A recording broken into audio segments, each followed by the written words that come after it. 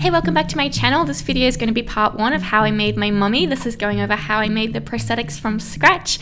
So it's going to go over how I sculpted them, how I made the molds, and how I run the silicone inside the molds. They're relatively simple molds. They are snap molds and flat molds, but it does require a little bit of time and some material costs as well. We're going to start off how a few of my tutorials start off, which is looking at a cast of my face. This isn't going to be applied to my own face just because it is a lot easier applying it to somebody else, especially when there's limited vision. This is a plaster face cast, but it has been painted to match the color of the Chavant clay, so you get an overall idea of how it all works together. And I'm also painting 2 layers of dental separator down first so that I can float off my sculpt when it's ready to go onto the molds. While that's drying, I'm going to start on my flat molds. These are little rotted pieces that I will place around the head, neck, arms, hands, wherever I feel like it looks a bit too bare. So I start by smoothing out some Chavant medium clay onto a bathroom tile. Now I'm adding some skin texture through a piece of plastic so it can soften the effects of the sculpting tools. I'm using a sculpting tool specifically designed for creating pores. I'm also using a rather stiff plastic cleaning brush and a rather soft stipple sponge. Now I'm going to carve out some general areas of rot. I'm trying to keep it not looking too same, so making some areas deeper than others and making some areas more shallow. And now I'm going to go over it with some Shellite or Naptha if you're in the UK or the US. It's basically a lighter fluid and it's quite fumey, so you do want to wear a mask while using this. And what it does is it melts down the clay, so I can soften out some of that sculpt detail and make it look a little bit gooier and smoother on the inside. I go back and forth between the skin texture and the inside of the rot. So the rot I kind of add some detail, then I soften it again, then I add more detail, and then I keep going over the outside skin area to make sure none of that's softened, to keep adding back that pore texture into that as well. I sculpted 2 more smaller versions of that rot, kind of changing up the texture a little bit between them. And now I'm coming back to the face cast. I'm going to work on the eyes first. I was looking at mummy reference images and there were some interesting images of the eyes where it looks like the eyelids are still there, but they're just kind of like, they've got this weird texture to them. So I really wanted to play with that because then you don't need to use contact lenses or have missing eyes if you have most of the eyes covered. So I start by mushing in some clay and smoothing down the edges so the edges are quite thin, and then locating where the brow bone and the orbital bone is so that that can be the uppermost ledge and then everything else can kind of sink below it. I make the eyelid area a little bit puffier towards the center, and then I'm going to go in with some more plastic and some more Pore sculpting tools, so the similar stuff that I was doing before to make that skin texture. And then going in again with that Shellite or Naptha to start smoothing out the clay as well if I've put too many tool marks in it to try and bring it all together. Now that I've got the shape roughed out, it's not too detailed yet, but I'm going to start on the second eye to try and make them look the same. And once they're relatively similar, I'm also going to go down to the mouth and start roughing out that shape as well. I had these plastic teeth that I was going to use underneath, but they ended up being too big and stuck out a bit too far. So I end up using a silicone gum with some plastic teeth from a mold that I made for the Lauren Curtis zombie, and just changing the gum color so that it looks more like a mummy rather than a zombie. So the lips are left blank because that will sit there, and then the mouth around it, I'm using a reference image again from a mummy where a lot of that tissue is kind of rotted away at the center. So again, I'm thinning out the edges and then building up the thickest parts towards the center. And I don't smooth this out too much because I'm kind of liking the layering that's happened organically. I'm just adding a little bit more pore texture into it, and then I'm going to go back up to the nose. And I'm going to add just a little tiny nose bridge to make the nose tissue look a bit sunken after death as well, just where that cartilage sits. Now to make the eyes look more sunken and make the mouth look more sunken, I'm going to build up the cheekbones so that they look like they protrude a bit more and then everything else is more sunken around the bone structure. So I'm just adding clay around the cheeks. It's kind of connecting the eyes to the mouth, but I am going to mold them separately. And I'm realizing after adding that the eyes don't look sunken in enough, so I'm going to add more depth around the outside and make it a little bit more of a dramatic slope inwards. I'm going to add a little bit of rotted away texture onto those cheekbones as well, so it's not smooth skin. Now that I'm happy with the general shape of everything, I'm going to go in and add skin texture over all of it. So I'm using a little bit of cling wrap and that cleaning brush again. I'm also using a little bit of sandpaper and pressing that in to get the pore texture from that. And I'm also adding a little bit more Shellite to the eyelids because the eyelid skin in the reference photo that I was looking at is this really creepy, really smooth looking skin. So I'm going to just smooth out that clay with the Shellite as well. Now that the sculpting has finished, we're going to move on to the mold making part of this. I'm going to start with flat molding, which you guys have seen me do quite a lot. It is the easiest mold making method. So I'm going to do a little wall of flashing around my 3 flat molds, and I was being kind of lazy and using water-based clay instead of my normal Chavant. So it ends up being a bit thicker and taller than it should be, which does make it a little bit harder to apply. So not the best flashing, but that's okay. And then I'm also going to build up walls around it using the water-based clay as well. I give everything a little spray with some crystal clear just to seal it all up. And now I'm going to mix up some Pinkysil silicone and pour that over everything. I'm also placing my plaster head into this plastic container and I'm going to fill it with water. Then over the course of several hours, that layer of dental separator will break down in the water, and then I can gently get those clay pieces off the plaster head and put them onto the molds. After about 30 minutes or so, the Pinkysil silicone has cured and I can remove the clay walls. And then I have these flat molds almost ready to go. I just need to trim the back so it's completely flat and clean out any clay residue from it.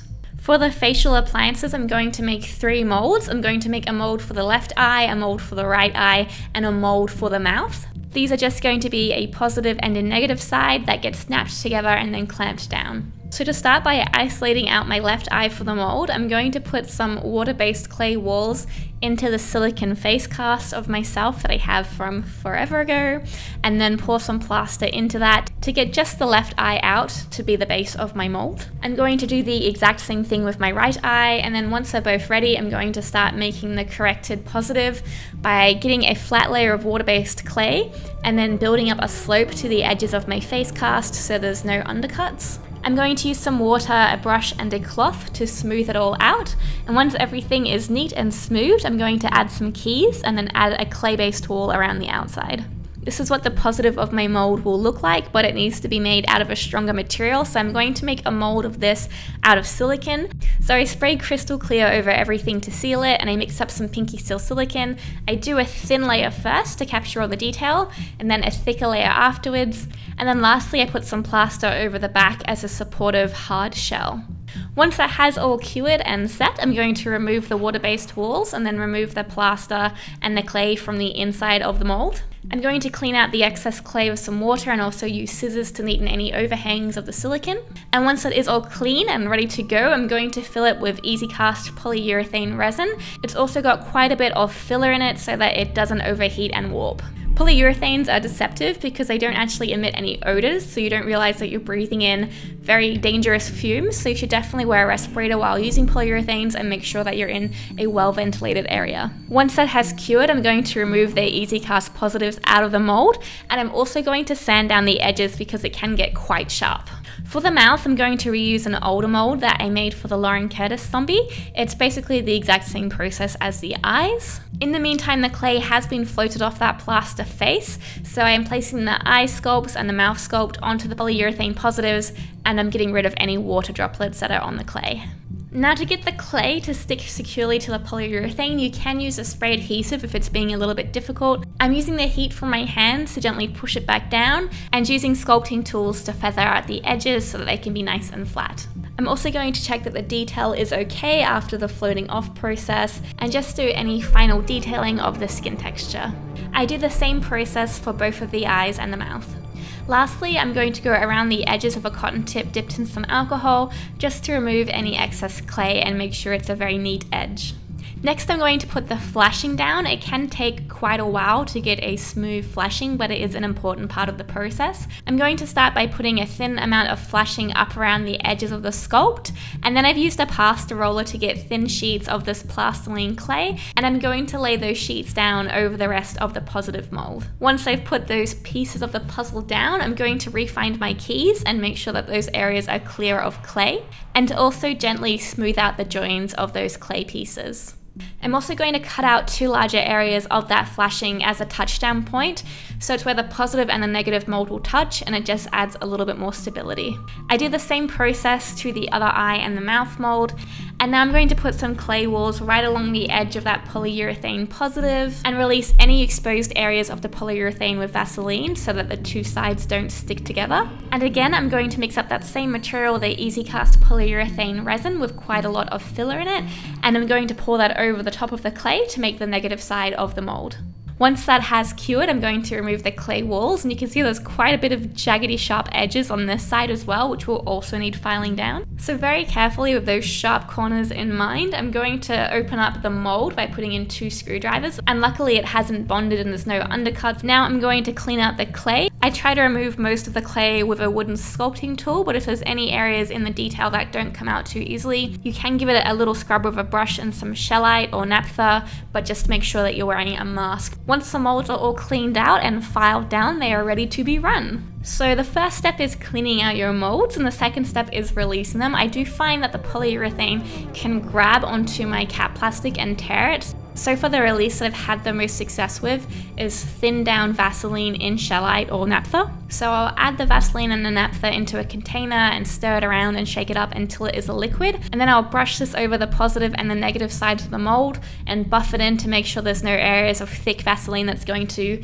impede the detail, and then let that dry. Next, I'm going to airbrush on my cap plastic layers. I find that airbrushing works the best because you're not touching or disturbing the release, so you have a better chance of it releasing well, whereas if you're brushing it on, the brush can pick up and remove some of the release layers. I usually use the acetone based cap plastics because I find they are a bit stronger when it comes to molds like this, which are likely to tear, and I also like how quickly the acetone flashes off and each layer is dry, ready for the next layer much faster than the alcohol based ones. I dilute the baldies about 1 part baldies to 6 or 8 parts acetone, depending on how my airbrush is spraying it out. So if it's coming out a bit webby, then it means it's still too thick. I need it to be nice and thin so that it does come out quite smoothly. So it kind of adjusts depending on how dried up my baldies is and how my airbrush is going on the day.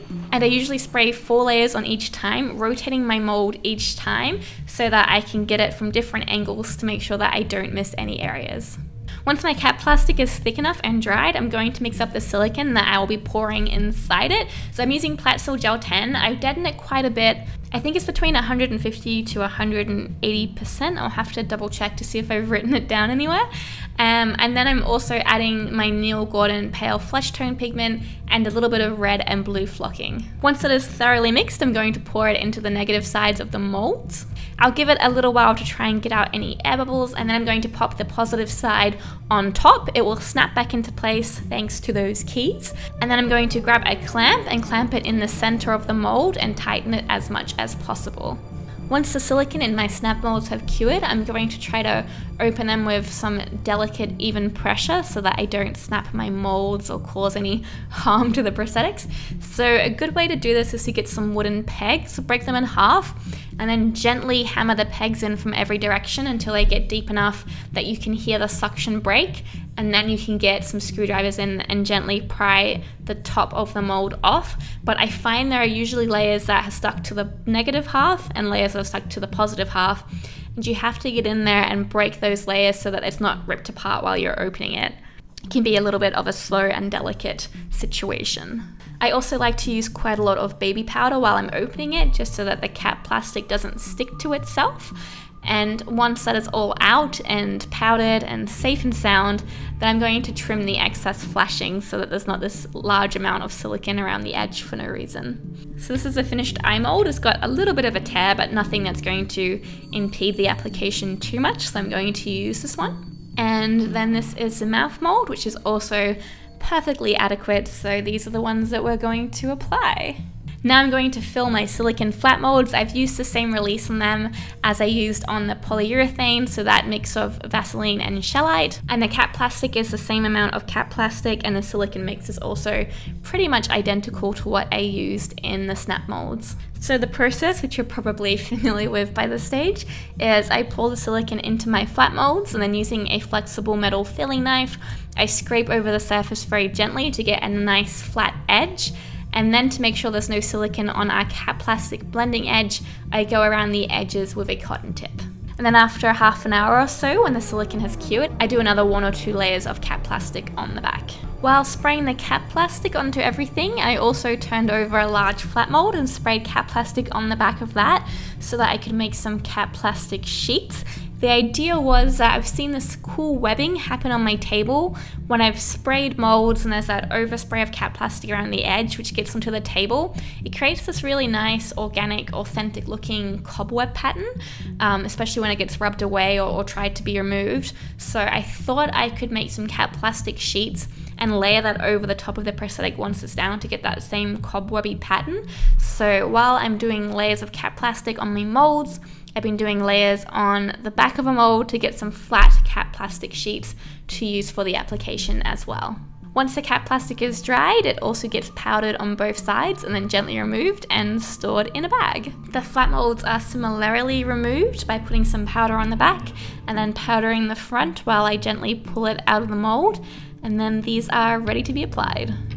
Thanks so much for watching. Hopefully you found it interesting. These techniques are pretty popular in the film industry for how they make prosthetics, so I thought it would be a good thing for me to practice. And you also get really nice textures, movement, edges, and detail with the silicone pieces, so hopefully you'll be able to see why I like to make it this way in the next video of the application. And many thanks to my patrons. Without you guys, I would not have been able to afford to do this, so thank you so much. And if you'd like to become a patron to help fund these tutorials, it'd be greatly appreciated. I will link that in the description box below as well. Alright, thanks so much for watching. I'll see you guys soon.